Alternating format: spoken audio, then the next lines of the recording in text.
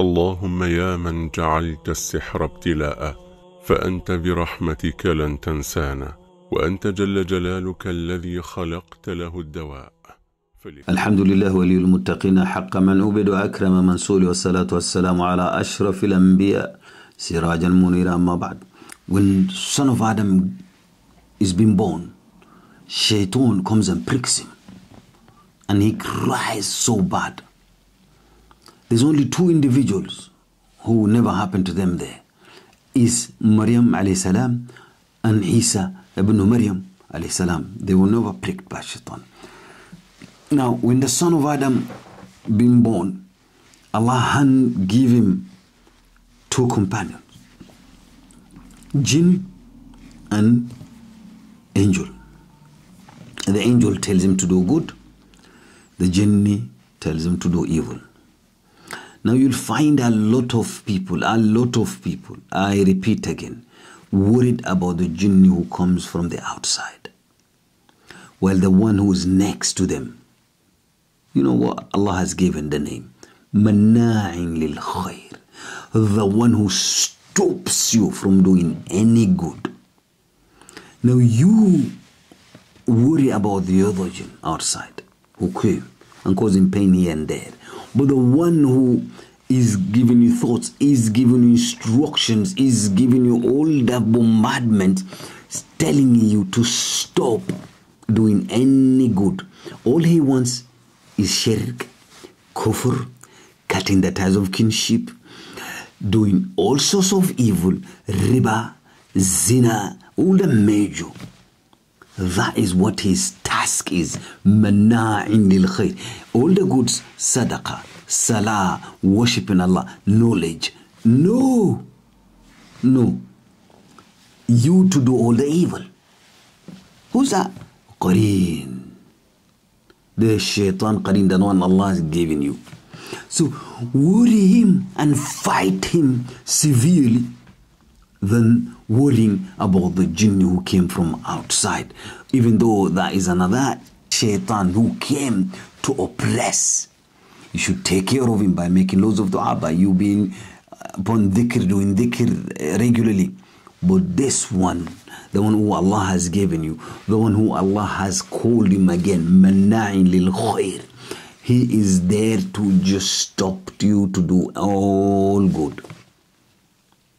This is the one. Now, a lot of people, their problem is that they leave this Qarin. They focus so much on the other Shaitan who's outside. Now this Qarin, you need to fight him, because Allah has told you that Inna Shaitanu lakum adu fattakhidhu adwa. Shaitan is your enemy, take him as an enemy. Oh, the Qarin, and the one who comes on top. But the Qarin, you need to establish the foundation, the tawheed and everything for you to prosper, for you to be okay, for you to be able to defeat the outside jinn. Who? Ashiq jinn, Khadimus sihr, Afarit, you mention. Now, if you are being defeated by a Qarin, the one who's there, how can you defeat the other jinns? If the Qarin, you don't sort him out, how can you be able to sort the other ones out? If the Qarin is there telling you, cut, your mom is evil, cut the ties of kinship of your mom. If the Qarin tells you your dad is evil, cut the ties of kinship. If your Qarin is telling you your sister is evil, cut the ties of kinship. How can you be able to defeat the other jinni? Ya ikhwani. How? Ahibba fillah. How? You won't be able to defeat the other jinn, because you've already been defeated by the one who has Allah given you, the Shaitan. And that Shaitan, he knows your weakness and your strength. Then he reports it to the stalkers, the one who comes and stalks you, the Shaitan. And they attack you. They found your weakness the day where you're weak, and they compound. So the Qarin, number one, and then later the rest. So the Qarin is the one you need to sort out. Leave everything else. That Qarin. Know the thoughts. Write them down, these thoughts. the comparison. Because what happened is Shaitan has a trend of the autopilot trend.